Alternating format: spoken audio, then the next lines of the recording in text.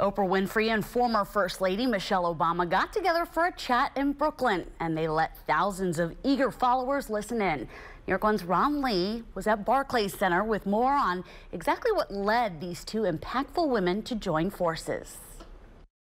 Hello, Brooklyn! In front of a sold-out crowd here at the Barclays Center, Oprah Winfrey received this hero's welcome from nearly 15,000 adoring fans. They clung to her every word. I'm biggest Oprah fan. I'm just really excited to be here. She's an idol of mine. As part of Winfrey's nationwide arena tour, Oprah's 2020 vision, Your Life in Focus, the media mogul and TV icon stopped in Brooklyn for a full day of workshops with one major goal in mind. I really do consider this to be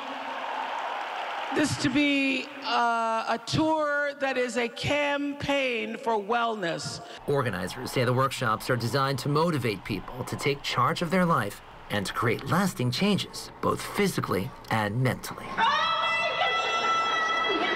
Yes, this would help to motivate me and keep me focused on life's meaning, life's purpose. I need this. Do you think that your life at this point needs that push? We always do. For many in the audience, this was their first time ever being in the same room as Oprah Winfrey. And they tell us this was an opportunity that they couldn't pass up. Those who were lucky enough to score a ticket even got to watch Oprah interview Michelle Obama, whose history of advocacy for wellness-related issues includes her Let's Move initiative, which addressed the challenges of childhood obesity. Earlier, Julianne was out and she was talking about her superpower is dance. What is yours? I hope it's making people feel seen.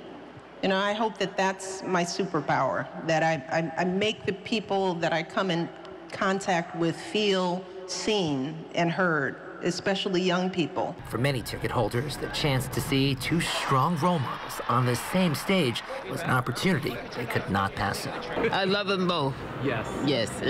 You know, I've been following Oprah for many years. This was all about my mom. You know, this was a celebration of her and bringing her to see two dynamic people. At the Barclays Center, Ron Lee, New York One.